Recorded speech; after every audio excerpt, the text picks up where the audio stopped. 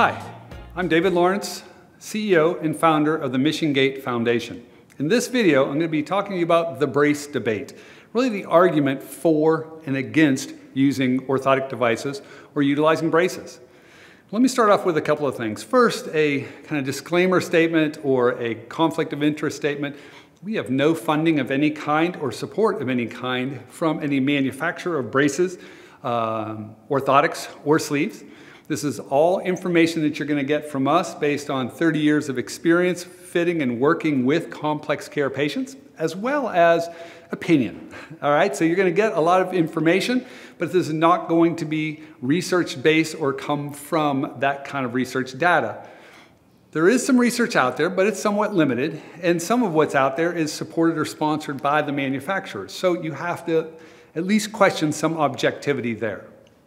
With that in mind, let's talk about some definitions, because a lot of different people might be watching this video. And just to make sure we're all talking about the same thing. First of all, what is an orthotic? By definition, it's a rigid or semi-rigid device that is used to either support or align the body, as well as to correct or prevent a deformity. And that can be really at any joint in the body. You could have it on your knee, on your ankle, wrist, shoulder, it doesn't really matter. Wherever you need something external to the body to stabilize, support, or assist. That's an orthotic.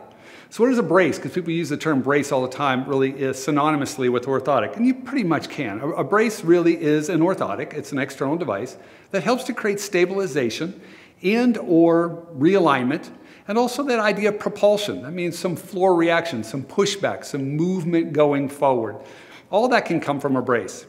A sleeve is also a term that should be utilized, and it's something people don't fully understand. I get patients come to me a lot saying, I'm using a knee brace to play sports or to play tennis. And with that brace, I'm stabilizing my knee. And it turns out being a sleeve. So I have to remind them, a sleeve is designed as a compression device to help control swelling or give you some sort of reminder, postural or proprioceptive reminder to movement and how you're moving. Very helpful, but is not a stabilizing brace. If you think you're getting stabilization, you must have something that has enough structure to do so. So with that being said, really important that we are not going to be talking about brands. We're not talking about products here. We're not trying to get into one is better than the other. It's just simply this idea of should we utilize or shouldn't we utilize. So the best way, I think, to answer those things, or that general question, is to answer questions I hear from patients. And one of the first ones is, will a brace make me weaker? Will it make me stiffer? If I put that brace on, I'm just going to get weaker. Is that true? To some extent, the answer to that is locally, yes. If you put a brace on someone's ankle, you are going to make that ankle do a little less work and be restricted a little bit in motion. So that will potentially make you a little weaker locally as well as a little stiffer.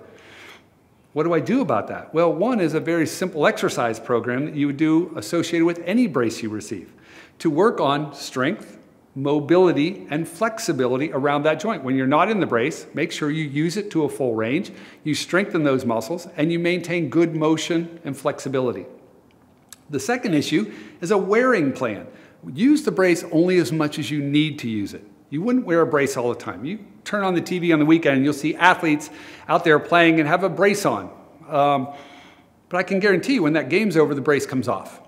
So the same with you. You don't put a brace on and wear it all the time unless you need to. If you have an arthritic knee and you're walking, and to be able to walk you need a brace, you'd wear it for walking, for your exercise, and take it off when you're around the house. So you're not getting weaker than you need to. Some people need to use a brace all the time. That is going to be what they need. And they need to understand that with that, there is going to be some loss of motion, potentially, if I don't do good exercise associated with it.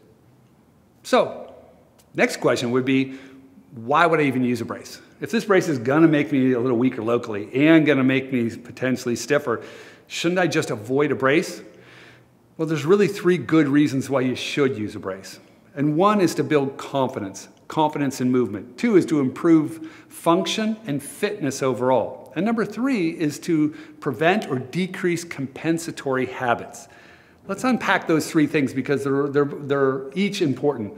Confidence is one. If you feel like your ankle is weak and I'm going to sprain it if I take a step or I do much with it, you're going to tend to not do things. You're going to disassociate from things. You're going to discontinue things you're doing.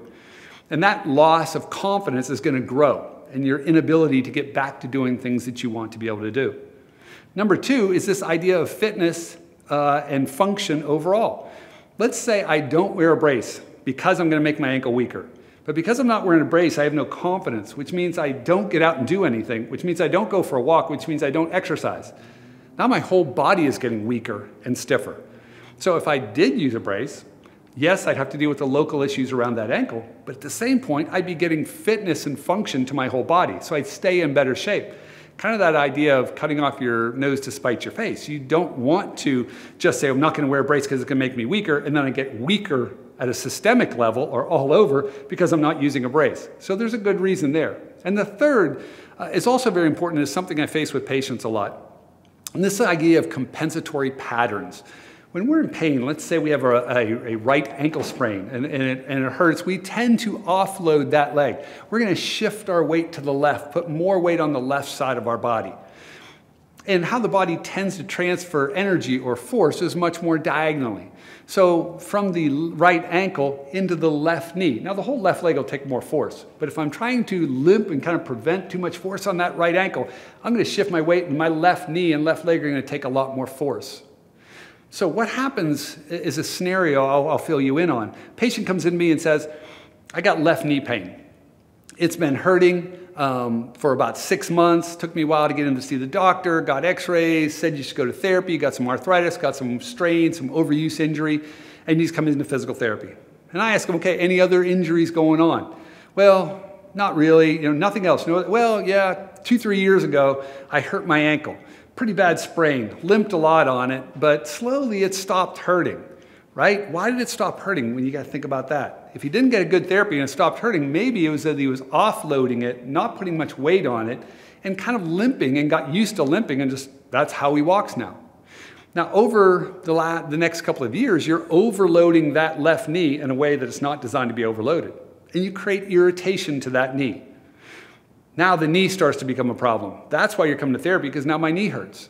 And when you really quiz them, they'll say, yeah, it's interesting. Over the last 3 or 4 weeks, maybe, or a month, my right ankle started hurting again. Why? Because now your left knee hurts too. So you're going to offload that pressure back towards your right, which is your bad right ankle, which now still bothers you. And now you have both a right ankle and a left knee problem. Those compensatory problems come on very quick, well, very slowly, but very easily, very naturally, and you don't even know you're doing it. I have patients, I said, did you limp at all? No, not at all. And then the wife chimes up and says, oh, he's been limping for 3 years. He just won't admit it. It's like, oh, okay, well, this came on kind of slowly, but others can see that movement pattern. So bracing and the right therapy approach to the ankle issue originally could have prevented the knee problem. So compensatory movements, problems, and deficits are a problem. The other issue then could be, can a brace actually improve stability? Because that's really the objective question, right? If you say, well, okay, I get over the fact that it might make me a little stiffer, weaker because I'm going to get these other benefits from it. But truly, can it stabilize me? Does it really work? And here's where you have to go to the research. And there is some research out there. It's scant and it shows in different directions of the efficacy of bracing. But I will tell you, most do come down on the side that a brace does help and does work. If a number of things really important, it is the right length, the right fit, the right function of a brace. So having the wrong brace or any one of those things can make that brace ineffective. But if those things are in place, it can be effective. This does not include a sleeve. You can have a very good sleeve, but you can't say that's stabilizing my knee joint. It helps compression, it feels good, it helps swelling. Those are all positives. So let's unpack these issues of length, fit, and function. Length is really important when you think of a brace. And the number one complaint I get for patients is they say to me, listen, I don't want to put this big knee brace on, right? This thing goes from the middle of my thigh all the way down to the middle of my shin. I've got a lot of brace there. I just really don't want to wear all of that brace. I found this thing at the supermarket that's only a couple inches above and below my knee. It's really not very long at all. Won't that do the same thing? And the reality is no, it won't. When you think of how bracing works and the physics of that or the mechanics of that, bracing is all set up in a 3-point pressure or 3-point locking system. What does that mean? It means how a brace works is it has 2 pressure points on one side and 1 pressure point on the opposite side. When those 2 come together, you lock that joint into an alignment plane to keep it stabilized, right? If I shorten this leverage here, I have a very small mechanical advantage, and this brace is going to do very little to stabilize me.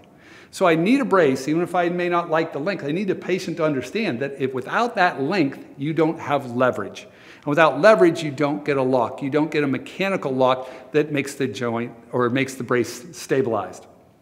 And the second issue is this fit idea. If you pick the wrong brace off the shelf, or even custom made, but it doesn't fit you very well, then it's not going to stabilize you. I really encourage you to check out orthotic selection videos, because those videos are really going to talk about why you would choose a certain device or a certain brace one way or the other. And that helps to make sure that you get the right fit of the device.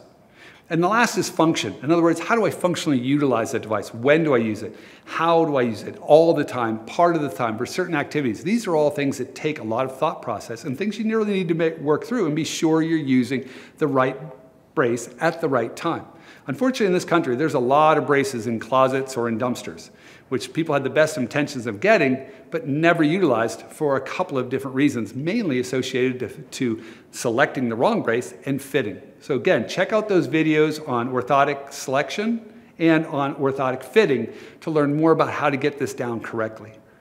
And the last issue is on this component is structural stability versus motor inability. What are you doing with the brace? What are you trying to accomplish? If I need structural stability, yes, you get the right brace fit correctly, you can get stabilization. But can you help motor inability? Can you get some propulsion, some pushback? And yes, with carbon fiber devices, with devices that have the right materials involved, they will bend and return that energy back to you. So there is some propulsion capability there. And that does work. So those things are pretty well established. And those are things we'll talk more about in those fitting and selection videos. So let's talk about simply, does a brace work? Do braces work? And in my opinion, the answer to that is yes. If you choose the right tool for the job, and you use it correctly, then the brace can work. But those are things that are very important to get right. So suggestions-wise for you, I would say this. Think of a brace as a tool used for a task, right? It is simply a tool. You're going to use it for a task, and you only use it when you need it. If you need it all the time, then you have to look at how that brace is going to fit in the alignment of it, and how do I maintain my joint when I'm not in the brace. And if I'm only using it for activity, make sure I use it appropriately for that activity.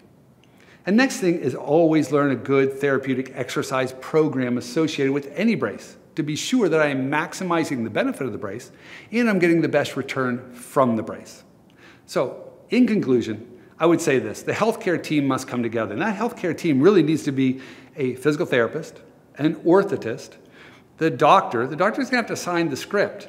But we'd love to get them more directly involved as possible. Part of the problems in our healthcare system is it's rather silo-based. And so many times these people don't come together directly for the patient. And that's a problem. One of the things that we work at very hard in our clinic is to make sure we stay as connected as possible with the orthotist, with the physician. And of course, the last member of that team that's so important is the patient. Because we need to get with the patient preferences, what they're going to utilize, what they are not going to utilize, what they like or dislike. So we understand the benefits and what has already been tried and maybe has not worked. But this team must come together and really look at how do we problem solve out the brace and do we get the right brace for you. I believe orthotic bracing can be effective, but it demands a well-educated team. Thank you for watching, and we hope you found this helpful. This video is part of a series on orthotic rehabilitation, ranging from selecting the appropriate orthosis to comprehensive gait training with an orthotic. We encourage you to view our other videos in this series and to share them as well. You can find them on our YouTube channel at youtube.com/MissionGait. Stay up to date on our latest content. Click the link in the corner to subscribe and be sure to like and share this video. Also, let us know what you think in the comments section below.